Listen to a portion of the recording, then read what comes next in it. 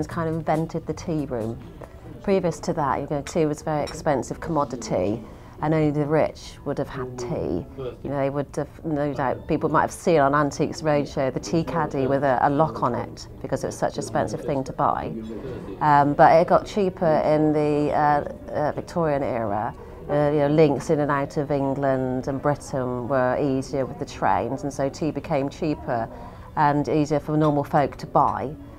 And therefore the tea room then started, or sprung out. You know, the first tea room started in the Victorian era. We were looking for a business to buy, and we saw this property on the market. Didn't know there was a tea room, but just loved the building. So when we came over to have a look at it, and it was a tea room, we just thought it was absolutely perfect, and we decided then to buy it. We either wanted, we wanted to stay in hotel and catering, and this one was on the market. We lived down the road, and we're in the right position at the right time. And as soon as we saw it, you saw the potential for it to become quite a good business.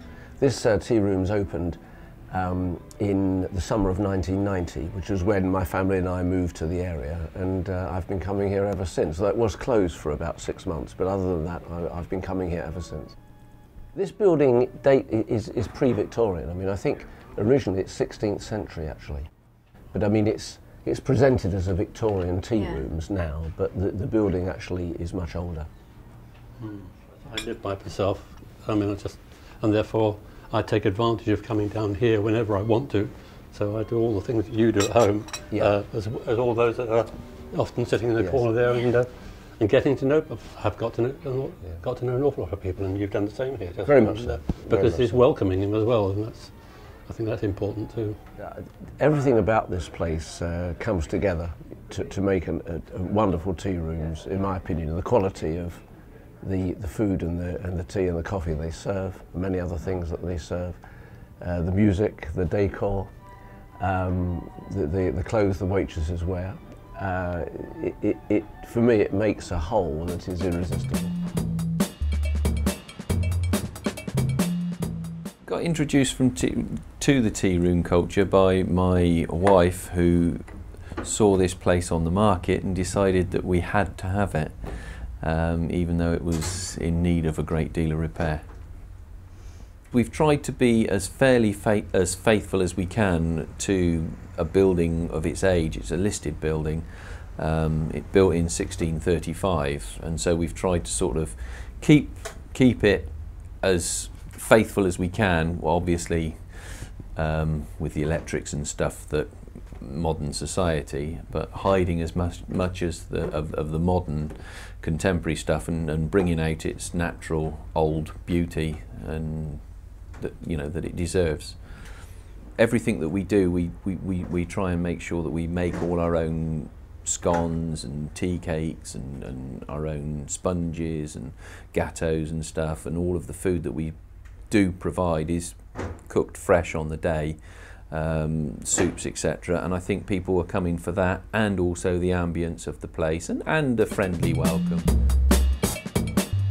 Well, me and my ex-wife, and I bought the building 12 years ago, and we originally was going to call our film, because originally the company was started as a period film production company, and we were going to call it Tea for Two for some reason. And then we was looking for a premises, and we walked by on Shoreditch High Street and saw this building for sale, which has a clock on the front, and looked at each other and straight away just thought, oh, time for tea.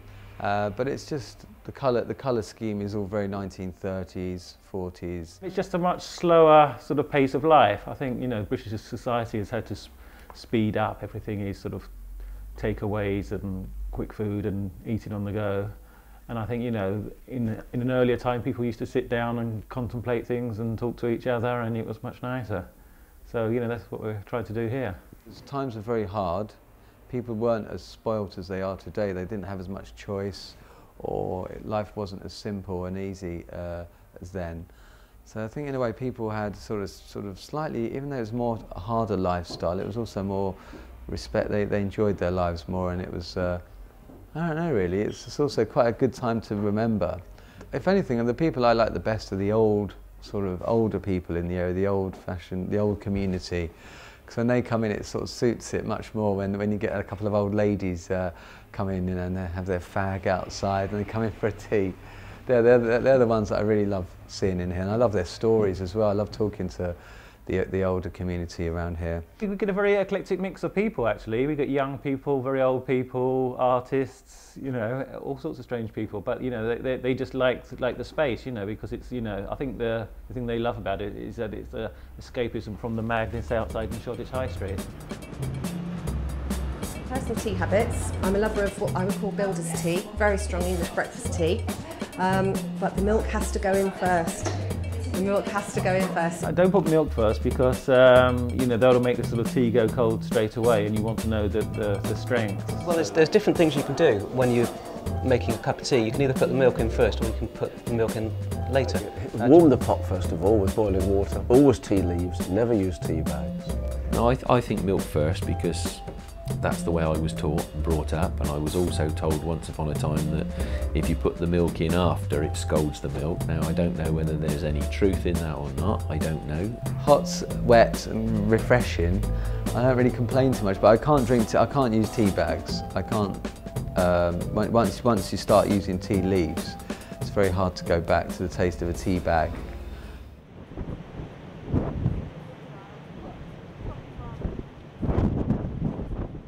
The decision to open a tea room was just kind of an extension of my life, really. I was living in Newquay, and there wasn't really a place for my circle of friends and I to go to, so I kind of had the idea but kept it as a secret, didn't tell anyone, and just waited until the correct property came up. And this place came up. It was a greasy spoon back in the day, and when I came in to see it, it just felt really good. It had such a homely feel about it, and I knew that was the place, and we've been here ever since.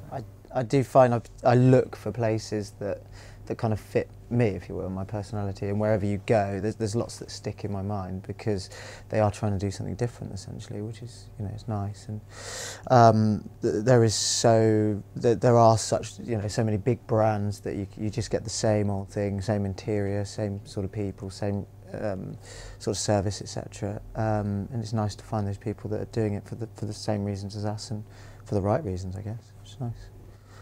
We're two individuals that are just doing something that we love, and I think that's reflected in the food and our attention to detail, and our regulars probably feel that they are friends as well as customers, and that's where the social side of it sort of crosses over with the business side.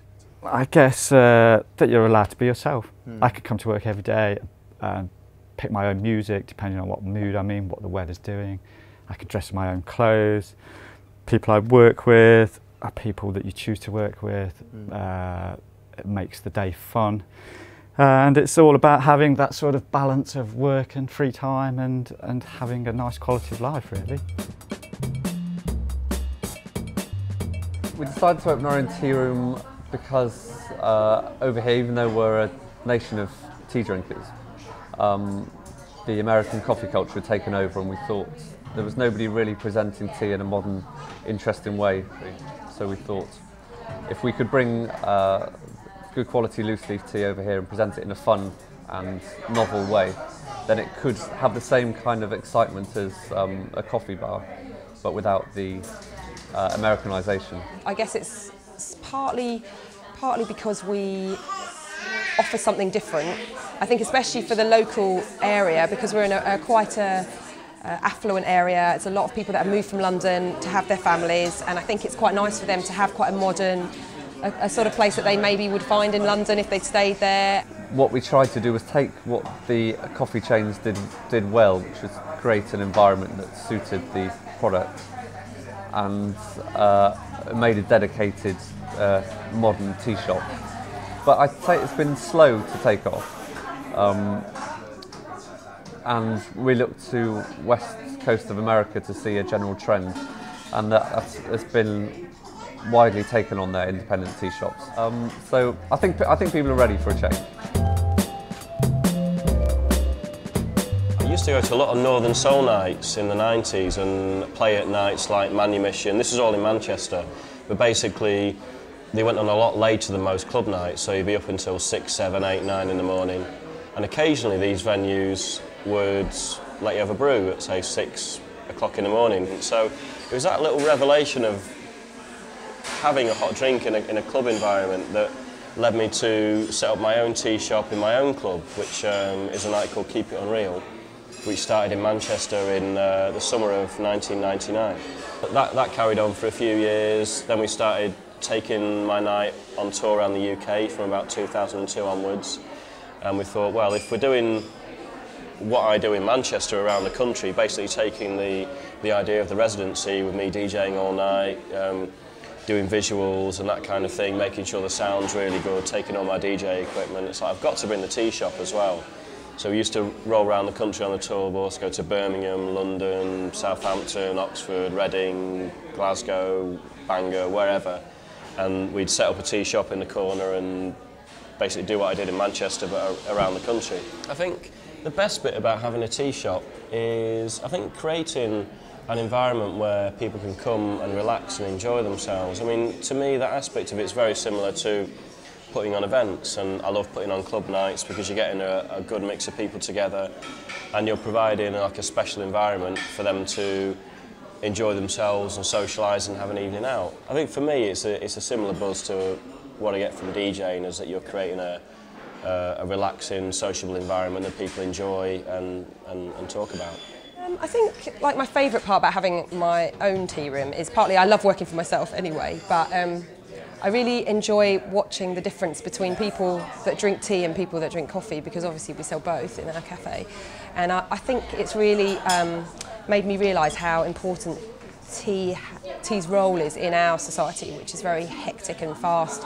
And I love watching people come in and what happens to them physically as they receive their tea and slump and wait for it to brew, and their whole body just relaxes. And I think to me that's what tea is all about. It just puts you in that frame of mind where you really can change your life. Like you're just like, right, I'm ready to take on anything today. And I think we kind of really need that because we've really lost anything that grounds us. And for me, tea, having a place where I see it physically happening to people as they come in, it's like a really great thing. Tea is a very important part of being in the recording studio.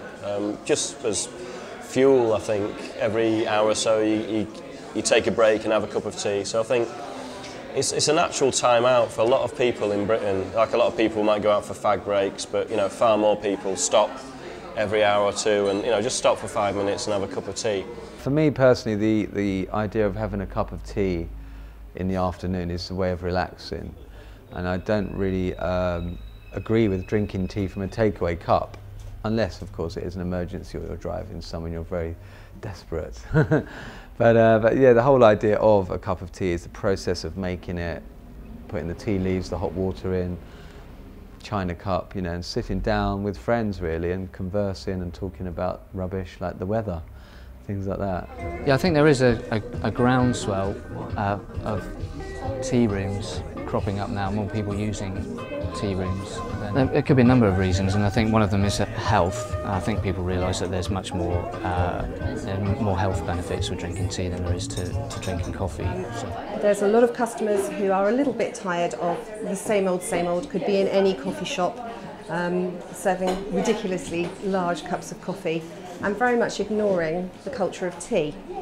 When you go and have like a Starbucks or something like that, it's just kind of go in, have a quick coffee, dash off, and might do your shopping. Whereas I think people, when they want to come and have an afternoon tea, that's the actual thing they're going to be doing for the afternoon. They're not going to be doing any shopping. That's a social event sort of thing. Yeah, well, when I was very young, things like Lions tea houses still existed. I remember them when I was very tiny, and there were still like old-fashioned cafes and things you could go and sit in. But those places hardly exist anymore. Everything's sort of Starbucks culture.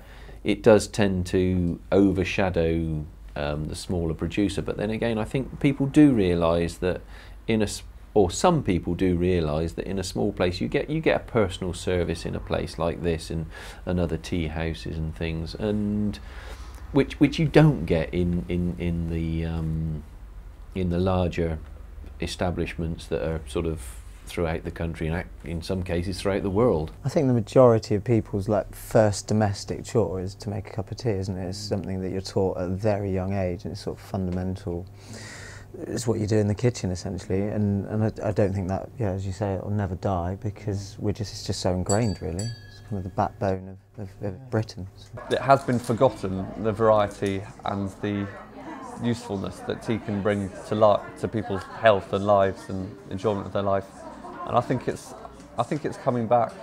I think it's coming back as people ready for something different and start to become aware of what they're missing out on. The coffee franchises probably helped the tea because they became so big that people kind of wonder what happened to the tea.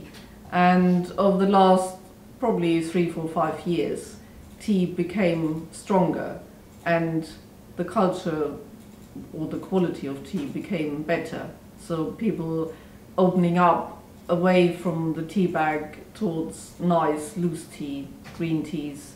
They discover the big varieties of tea. So I think it's a positive future for tea. Places like Attic in Bristol, you know, they will make tea for you in the traditional Asian style, where there's multiple infusions of the same leaf, and it's a much more sensory experience where you're not just tasting the tea, you're smelling it, you're watching the leaves unfurl. So that's how I see the future. It's almost going backwards really to how people drank tea and have been drinking tea in Asia for thousands of years. People like the tradition, but also like coming to tea houses that might flip it a bit and maybe present it slightly differently or be a bit cooler or more modern or trendy, but whichever way you present tea, it's a very ancient, you know, it's a very ancient drink and something which, no matter how it's presented, is always comforting, and you know, it is a very welcome addition to your day. So yeah, I have a feeling tea is on the rise again. I think afternoon teas have become more popular, and I think people like Sainsbury's will have an afternoon tea offer. All the national newspapers and magazines will quite often have an afternoon tea feature. So having your afternoon tea on a traditional cake stand with your finger sandwiches and your selection of cakes, especially if you want to treat somebody, is now coming back. A birthday treat, you know, to come and have something like that is something very nice to do.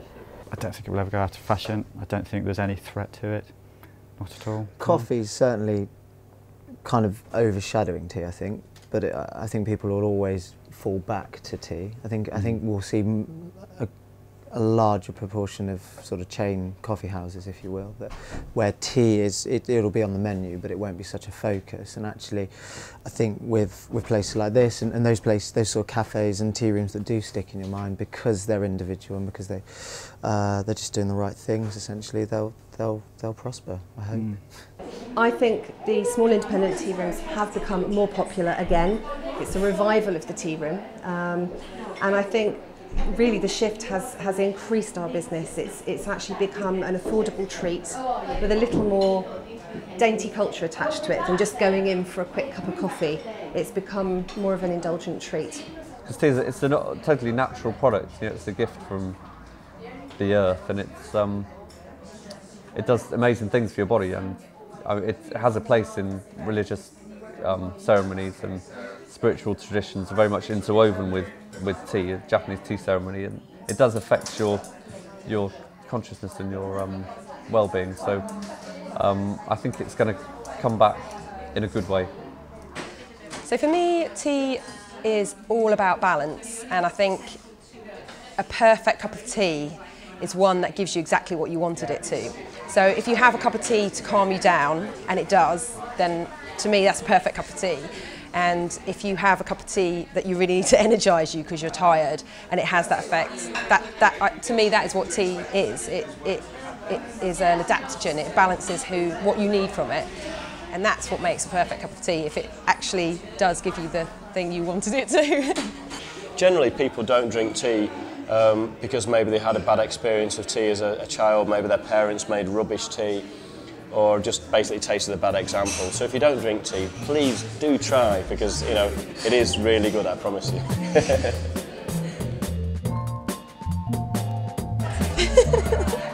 No, I'll never get bored of tea. My enthusiasm for tea will never wane, I hope. No, I think it's like alcohol, really. You can never get enough of it. A bit like saying you might get bored of life, isn't it? Really? No, I love tea. I enjoy a cup of coffee. I enjoy a good coffee, but I predominantly I think I'm a tea drinker.